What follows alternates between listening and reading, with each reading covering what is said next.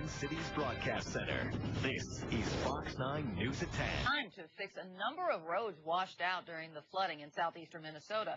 But it's making some steady progress with a new and unusual method. Fox 9's Tim Blotz reports. Initially, when I saw it, I was pretty excited. Along Highway 14 in Winona County, cars are staying on the road because of what's sticking out of the road. This is 1.5 inch tubing. Crews here are using steel pipes to physically nail the roadbed back together. Now, we've had a custom-made tip. We have this milled especially for us.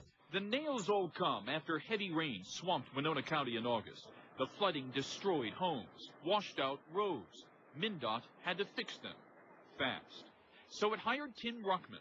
He's a modern-day John Henry with a backhoe and a secret weapon. This is an old military nerve gas launcher.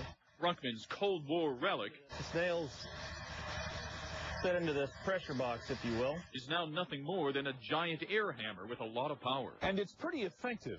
That launcher shoots these nails into the ground at about 250 miles an hour. It'll catch you off guard if you're not ready for it. The gun blasts these nails some 15 feet into the ground. It will take several dozen nails to hold this embankment in place, and when done, crews will cut off the excess and encase them in concrete. I've been in the drilling industry myself most of my life, and I've never seen anything that's quite like this. It's a road fix that's quick and effective. A whole new avenue, a whole new way of looking at things, and it's pretty exciting to be a part of it, you know. In Stockton, Tim Blotz, Fox 9 News.